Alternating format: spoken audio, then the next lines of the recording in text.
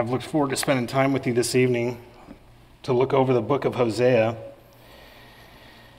And I must say, I really appreciate the preaching this morning from Kyle Frazee. If you didn't get a chance to be there for that, I really encourage you to go and listen, because it's really a bookend of sorts to what we're going to look at tonight. This morning, Kyle looked at Psalm 78 and gave us a roadmap for generational fidelity to the Lord. And tonight we're going to look at the book of Hosea, and we're going to see what happens when those disciplines of training the next generation don't happen.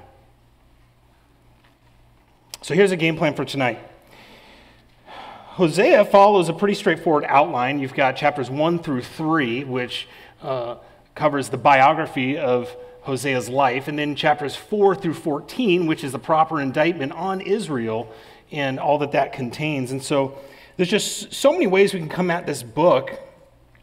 And so what I tried to do as an objective, so that when you go back to your study and read the book of Hosea, you can identify the things that are really important to the book. And there's so many. How do you boil them down? Well, I've tried to boil them down to an outline of a few categories. We can go ahead and put that first slide up. The first thing we're going to do is just get acquainted with the big picture of Hosea by way of introduction, and just to see what's happening in this book. And then we'll look at Hosea's commission as a prophet and why God chooses to convey the contents of the book through the paradigm of Hosea's biography to Israel. And then we'll examine the apostate generation that Hosea preached to and lived with. Finally, we'll discuss the ingredients of genuine repentance as Hosea presents them. I'm hopeful we'll get through all of those. Those are the categories I would love for you to look for as you read this wonderful book. So let me just go ahead and open us in prayer. Would you bow your heads with me? Father in heaven, you are so gracious to preserve your word for us. Lord, you are a God who keeps his promises. And I pray that we would bank our lives on those promises. I pray that as we look into the future, as we look and think even generationally, that we would do all that we can so that the next generation that comes after us is equipped with your word, Lord. We love you. Please bless tonight's preaching in Jesus' name. Amen. Well, I have a theory on Mark Twain quotes. I've got a theory on Mark Twain quotes. I have seen so many Mark Twain quotes that are uncited that I'm not sure that all that he gets credit for he actually said. But I do have a favorite one. It goes like this: it ain't what you know that gets you in trouble, it's what you know for sure that just ain't so. And I like that quote. It's by Mark Twain, maybe. I like the quote, and it comes to mind because it describes the one word that I think characterizes the generation that Hosea preached to. And that word is presumption. Presumption.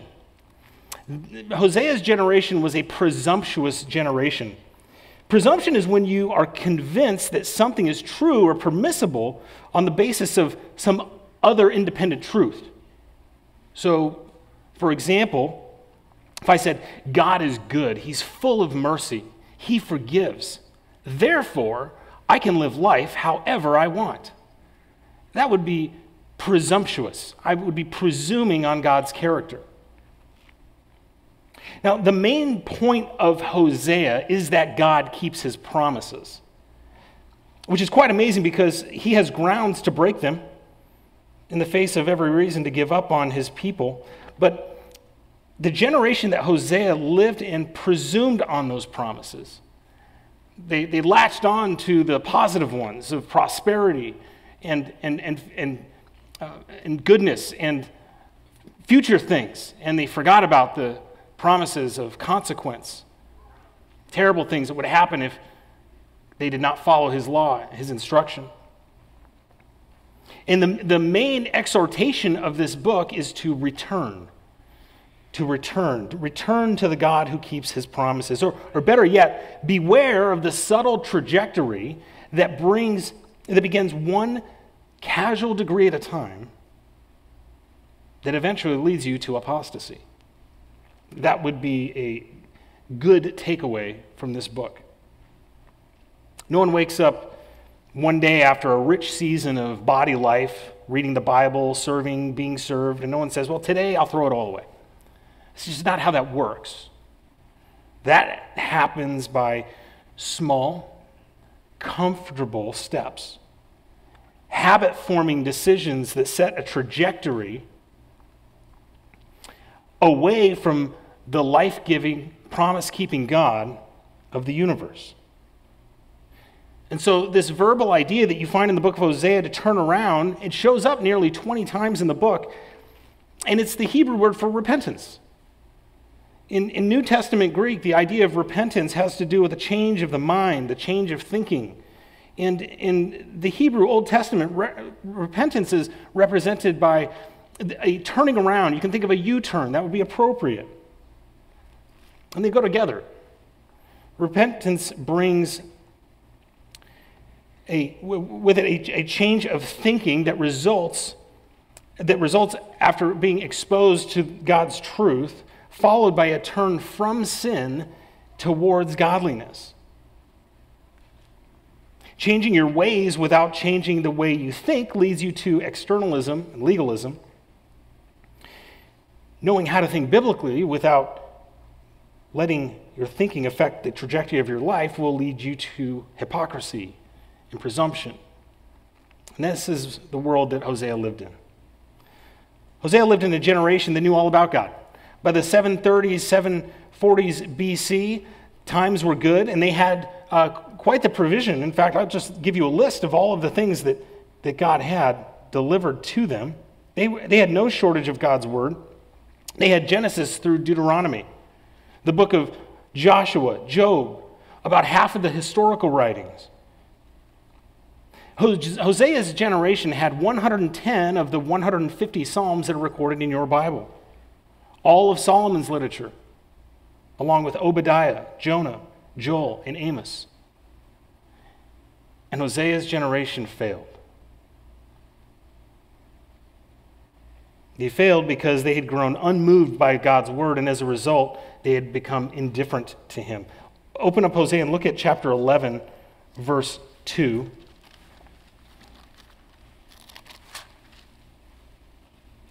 It says this, the more they, the prophets, called them, Israel, the more they went from them. They kept sacrificing to the Baals and burning incense to idols. And so the consequence that follows, you can see this in verse 5, they will not return to the land of Egypt, but Assyria, he will be their king, because they refuse to return to me. These are not words of indignation, but tearfulness on God's part. They had become an apostate generation, and in the words of Hebrews 6, they had crossed that invisible line where it is impossible to renew this generation to repentance. Look at chapter 5, verse 4. Their deeds will not allow them to return to their God, for a spirit of harlotry is within them. They had gone too deep. So God has decided to disperse them. He evicts them from the promised land. So when you think about Hosea, the date that's most closely associated with the book is 722 BC, when Assyria raided the northern kingdom and made God's people slaves. Assyrians kept great records, and they recorded the brutality of what Hosea predicts, destroying crops with salt and bringing people out with meat hooks. It's pretty terrible. And the tragedy of that event, when Israel was evicted from the promised land, is that it was foreseeable. It was predictable. Hosea's generation lived at the threshold of what Moses foresaw when he stood on Mount Nebo, overlooking the Jordan Valley after 40 years of wandering in the desert. God would evict Israel in some future generation. And the question is why? Well, why would they do that? If you're Israel with Moses and you're about to enter the promised land after wandering for 40 years, and one of the last things Moses says is, there's a generation coming that is going to ruin it all. and God will evict you from the land. It's certain. Oh, well, why would that happen? Just listen to the words of Deuteronomy 29. It will happen because, he says, they forsook the covenant of the Lord, the God of their fathers, which he made with them when he brought them out of the land of Egypt. They went and served other gods and worshipped them, gods whom they have not known and whom he had not allotted to them. Therefore, the anger of the Lord burned against that land to bring upon it every curse which is written in the book, and the Lord uprooted them from their land in anger, in fury, and with great wrath, and cast them into another land as it is this day. That's what would be said. And Hosea's generation lived in that moment.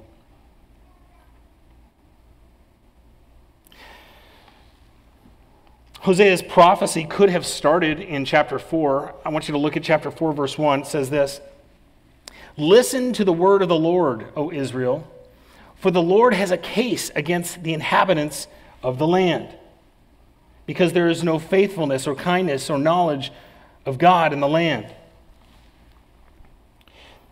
But you see, it doesn't start in chapter 4. It starts in chapter 1. There's 3 chapters that precede the case that God has against Israel. And this is where Hosea's unique contribution comes into play in your Bible. See, apostasy from the gospel of God is not just a cold, emotionless case against those who know better. Apostasy is heartbreaking for him.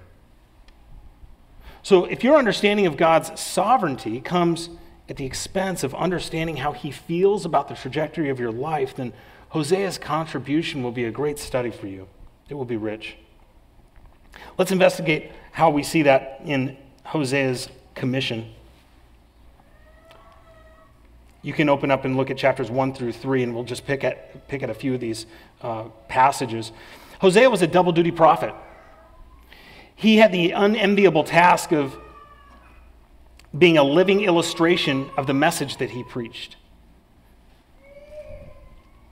God says, okay, it's time to walk a mile in my shoes and show everyone what it's like when my people who I love reject me.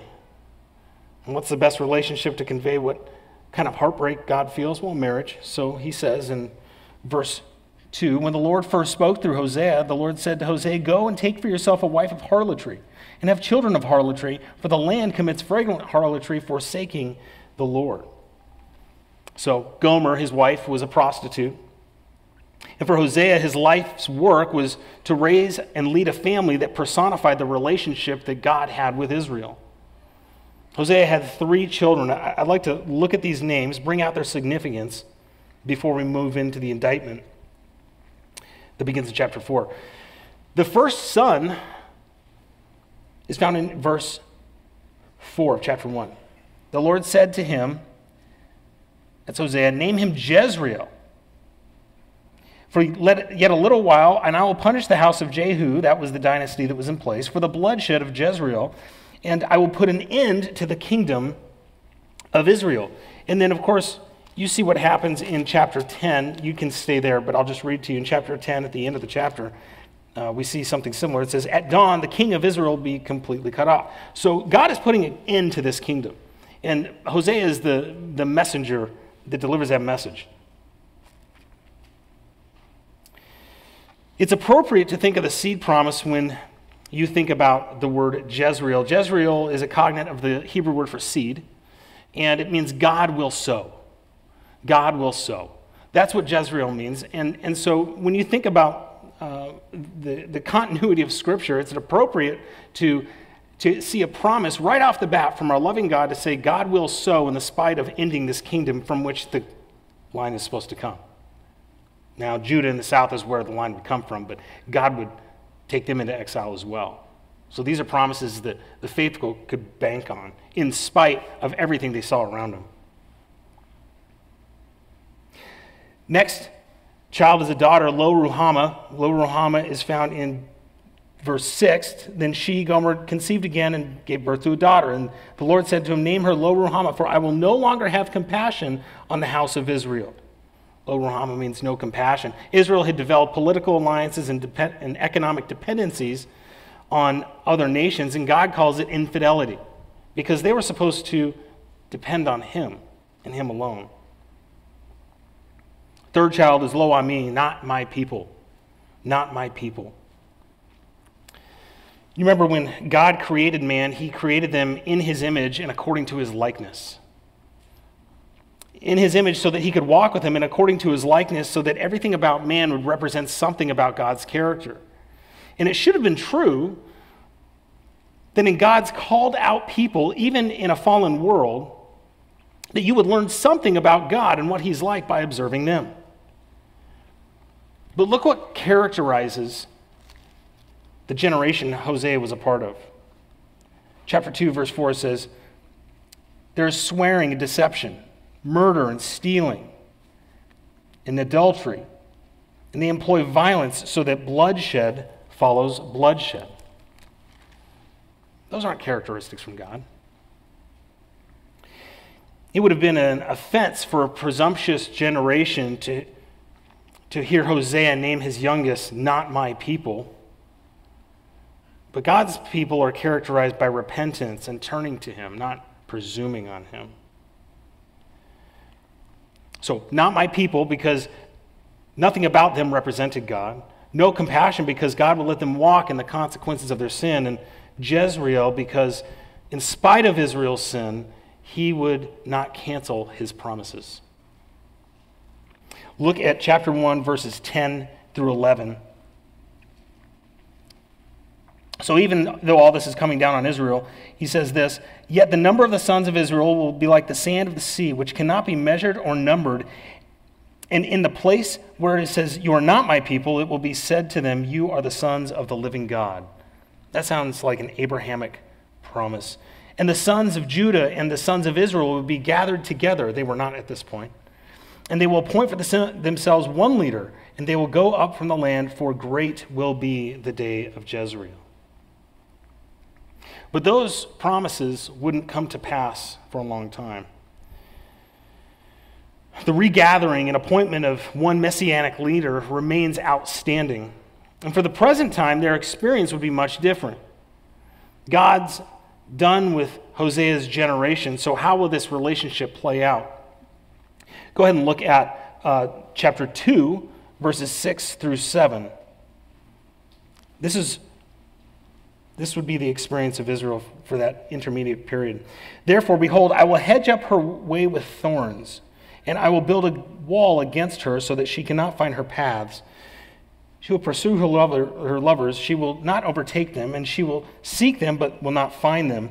Then she will say, I will go back to my first husband, for it was better for me then than now. What would it be like between then and now? Look at verse 10. God says, I will uncover her lewdness. He would expose their shame. Verse 11, I would also put an end to all her gaiety. All the feasts would be over. Verse 12, I will destroy her vines and her fig trees. Verse 13, I will punish her for the days of the Baals. Nevertheless, there would be a future day that God delivers on his redemptive promises. Look at verse 16, chapter 2, verse 16. In that day, declares the Lord, you will call me Ishi, that means husband.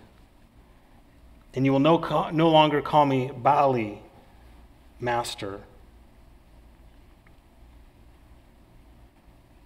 They completely missed the relationship they were meant to have with their God.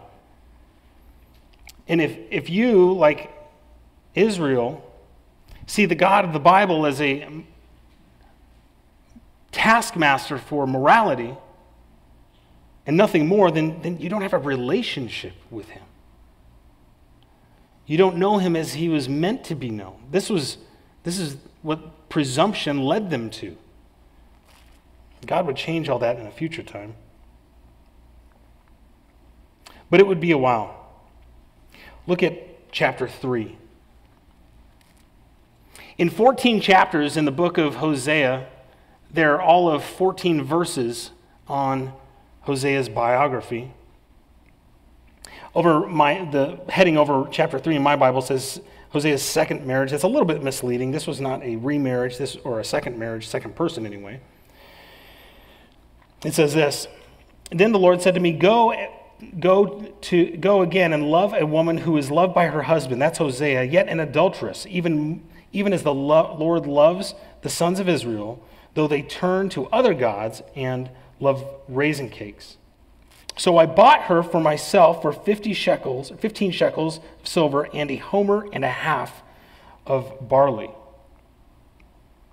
So Hosea, after he finds his wife who had flew the coop and wound up in adultery again, prostitution, goes to the slave market, and he demonstrates the kind of love that God demonstrates to every sinner. And he buys her, redeems her, and buys her for himself. It's so undeserved. And what's with those units of measure anyway? Well, you only start bartering with perishables when you run out of silver. This was expensive. This was all the change that Hosea had in his pocket. The redemption of man is not a cheap thing. This was an expensive illustration. And so here, this is how he deals with her. Verse 3, Then I said to her, You shall stay with me for many days. You shall not play the harlot, nor shall you have a man, so I will be towards you. So that relationship is going to be in a holding pattern. Verse 4, For the sons of Israel, this is why, will remain for many days without king or prince or sacrifice or sacred pillar, and without ephod or household idol. Many days Israel would be in a holding pattern. And this is a technical term in prophecy that means a long time. God would remove their provision of leadership and worship by noting all these things they will not have access to. 3 of them are good and prescribed by the law, and 3 of them were introductions by idolatry from other nations. Nevertheless, the northern kingdom in particular would be entering a spiritual wasteland, and Judah would follow them later. So for a long time, Israel would remain distinctly Hebrew, yet unable to worship as their God prescribes. And that's a work of God, and I find it fascinating because in any other society, the religion that defines those societies rise and fall with the people who invent them. Why don't we have a Roman cult religion anymore? Well, society's gone. It was dispersed. It's something else now. What about the Greek gods or the Aztecs? Well, they're irrelevant and mythological because those societies ended, and when they ended, so did the religions that they supported. But God's intentions are not upheld by any man or society of men, and God is not done with the ethnic people of Israel. He has outstanding promises to them. Listen to what Paul says in Romans 11. I say then, they did not stumble so as to fall, did they? May it never be. But by their transgression, salvation has come to the Gentiles to make them jealous. Now, if their transgression is riches for the world and their failure is riches for the Gentiles, how much more will their fulfillment be? And he goes on to say, don't be wise in your own estimation. A partial hardening has happened to Israel until the fullness of the Gentiles has come in. So all of Israel will be saved. What will that look like? Look down again at chapter 3, verse 5. Afterwards, the sons of Israel will return, there's our word again, for repentance, and seek the Lord their God and David their king, and they will come trembling to the Lord and his goodness in the last days. So in Hosea's biography, there is a specific message to Israel, and that is that they will be restored despite what God is bringing to them. Hosea's biography begins with the end of a kingdom that failed and ends with directing your attention to the eschatological promises of God for a kingdom that will never end. But for the time being, God has a contention with Israel. God's case against Israel is what I call, in Hosea, as you read it, an autopsy on an apostate generation. an autopsy on apostate generation. And apostasy is not simply unbelief, right? It's not simply unaware, ignorant unbelief. Apostasy is more than that. It begins by being enlightened by God's word, tasting truth, and eventually rejecting that truth with your life. And so if you want to discover, as you're studying this book, the comfortable, incremental trajectory changes that will lead you to apostasy,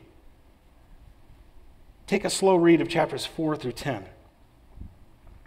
It's a great opportunity to do some self-evaluation. The autopsy continues past chapter 10 through chapter 14, but in chapter 11 there's a milestone in the book where God's promises for Israel's restoration begin. But up until that point, there's a lot we can learn about the inclination of the heart of man. And let's begin by looking at chapter 4, verse 6. This is the autopsy. So we're doing an autopsy now, and we're looking in this dead generation. We're saying, how did this happen? Here's what happened. My people are destroyed for a lack of knowledge. And because you have rejected knowledge, I will also reject you from being my priest. Of course, the lack of knowledge here isn't some shortage of intellect. This was an exchange of temporary pursuits and fleeting comforts at the expense of knowing the Creator himself. And it's no surprise that a lifestyle that elevates living in the moment over eternal realities keep you from knowing God. And they were forewarned about this. Let me read to you what Deuteronomy 8:11 through 14 says. You don't have to turn there. Moses says, "Beware that you, Israel, do not forget the Lord your God by not keeping his commandments and his ordinances and his statutes, which I am commanding you this day.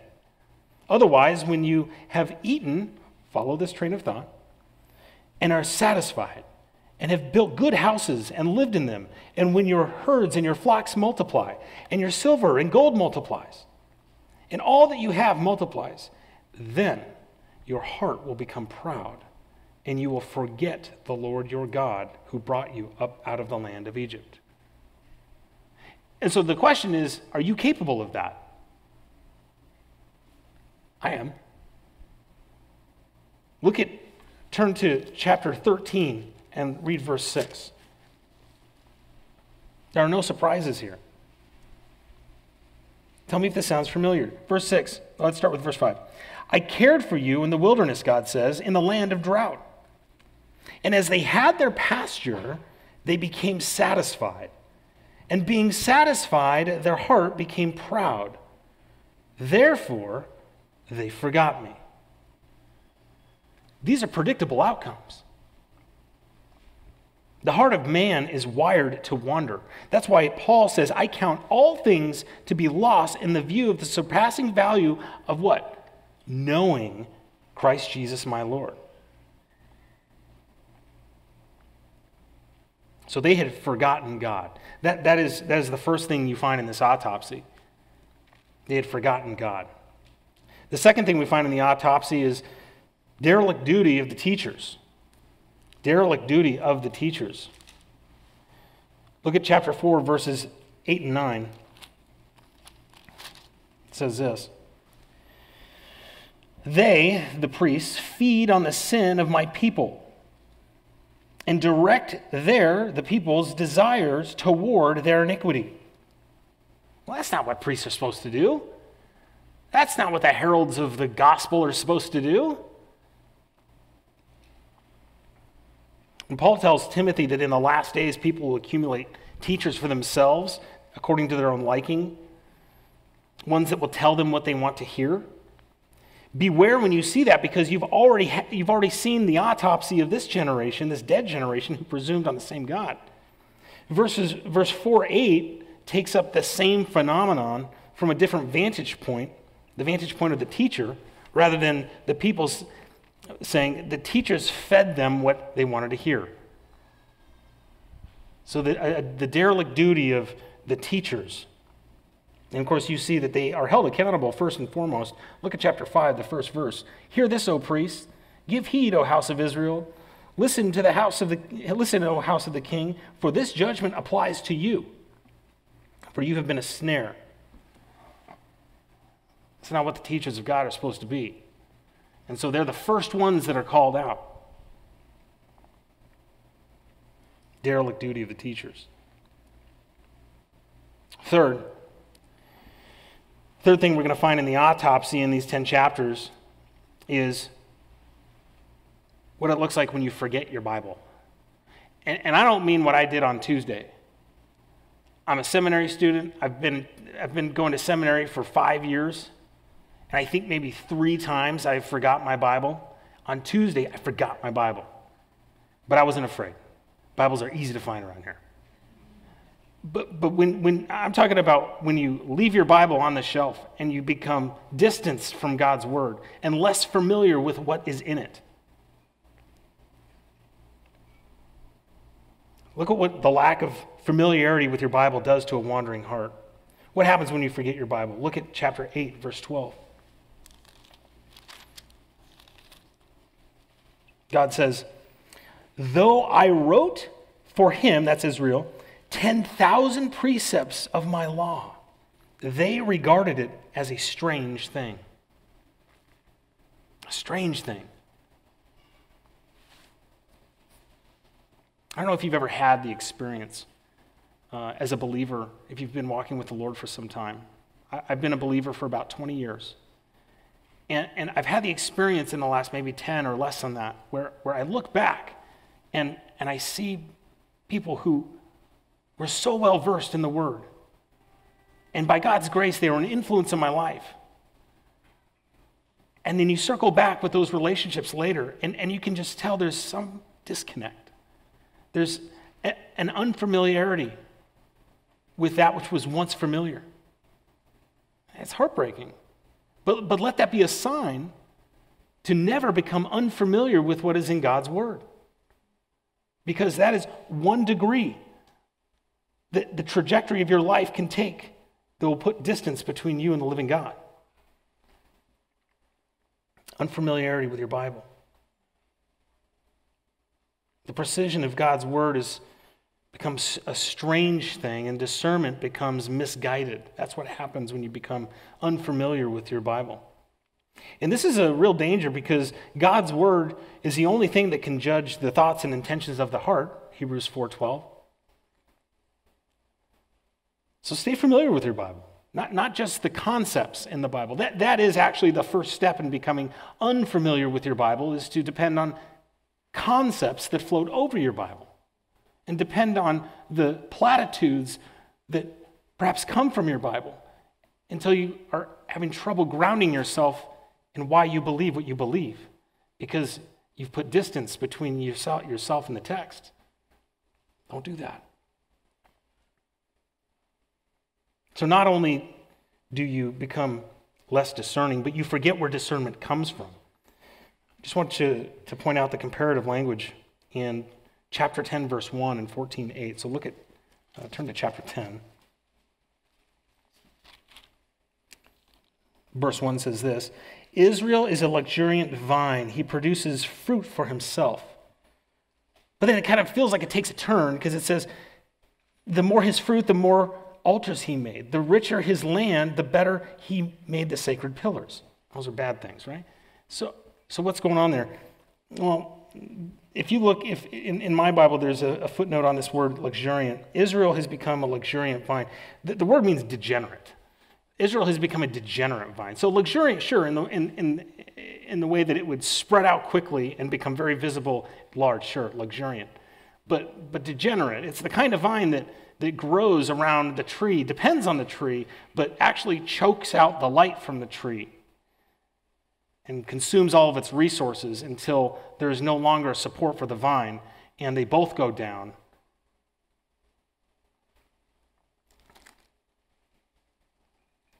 And the vine dies. Of course, the vine is oblivious to this death, and it comes by surprise. That's how God depicts his people who have forgotten him and become unfamiliar with his word. In contrast, turn to chapter 14, verse 8. This is at the very end of the book. After all these promises are conveyed, he uses this word luxuriant one more time. It's a different Hebrew word. Right there in the middle of the verse, it says, I, God, am a luxuriant cypress. From me comes your fruit. Oh, I should mention that verse starts with, O Ephraim. And so, as you read through the book of Hosea, you see God keeps referring to Israel as Ephraim. Okay? The word Ephraim means fruitful. It first shows up in Genesis when Joseph names his second son Ephraim, saying, God has made me fruitful in the land of my affliction. And so later, Ephraim became synonymous with the northern tribes of Israel who Hosea is preaching to. His point is that they have lost sight of the fact that God himself is the true source of fruitfulness. All the human flourishing that they are after, God is the true source of those things. God is the source of lasting fruitfulness. There are more details to see in this autopsy on an apostate generation, but I do want to cover what genuine repentance looks like. Genuine repentance. You can stay in chapter 14.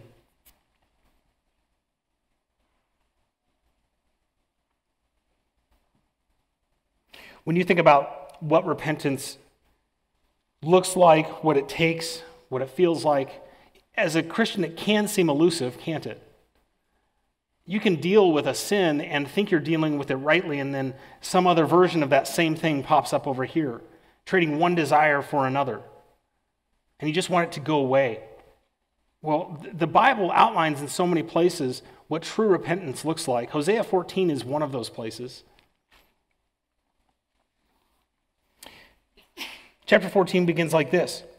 It's an exhortation from Hosea to the generation that he's preaching to. Return, O Israel, to the Lord your God, for you have stumbled because of your iniquity. Of course, this word stumble, this isn't the word for tripping over a crack in the sidewalk, right? This is a word that means the ground gave way underneath you as you were walking on the edge of the Grand Canyon because for some reason you thought that would be a good idea. And praise God for not showing us where that line is, right? Where that line is where if we cross it, if we finally are faithless for so long,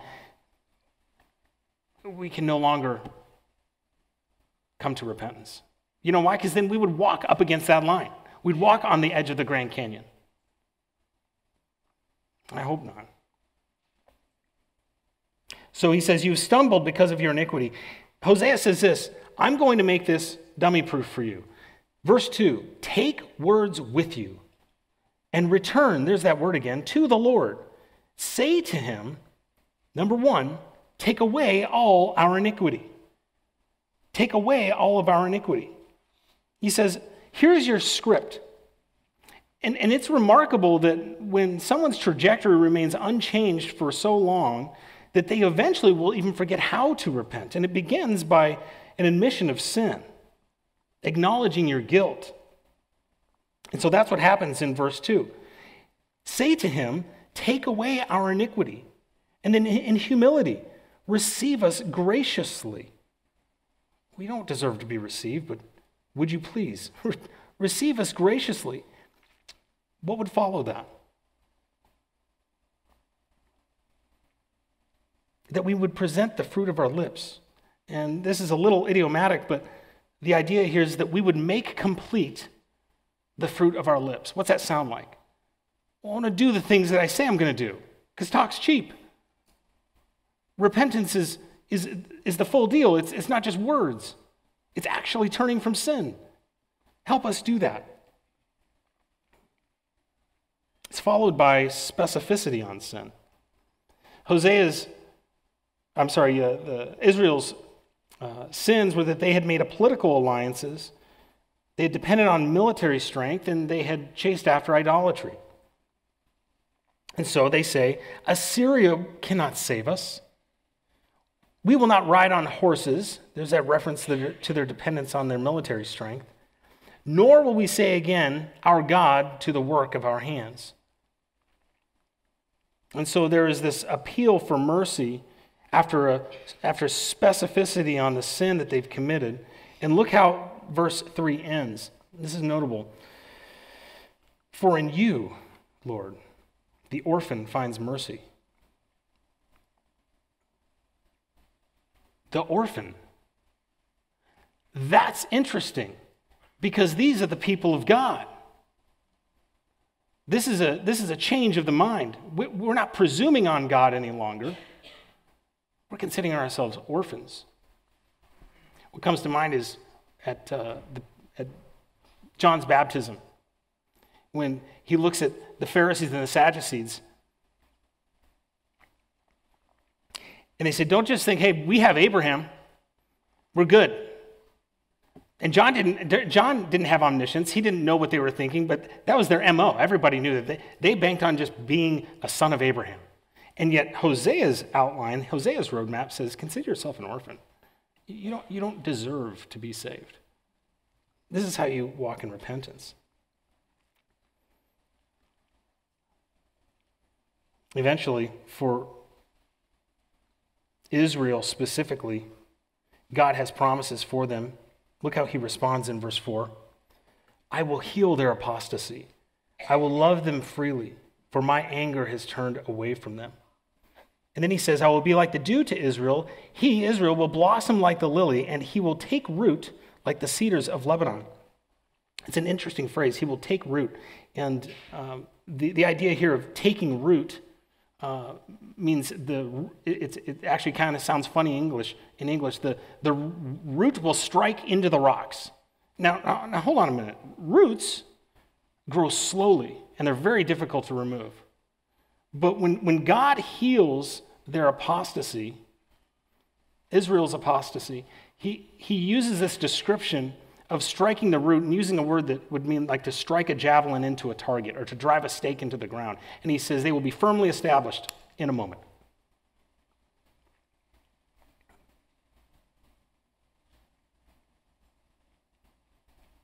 When Christ returns and heals their apostasy, Israel will be firmly established. God's a God who keeps his promises. And he keeps his promises to you. He's promised to complete the good work that he started in you, believer, on the day of Christ. So why would we want to wander from that? We don't want to wander from that kind of God. A God who models a love that endures offense.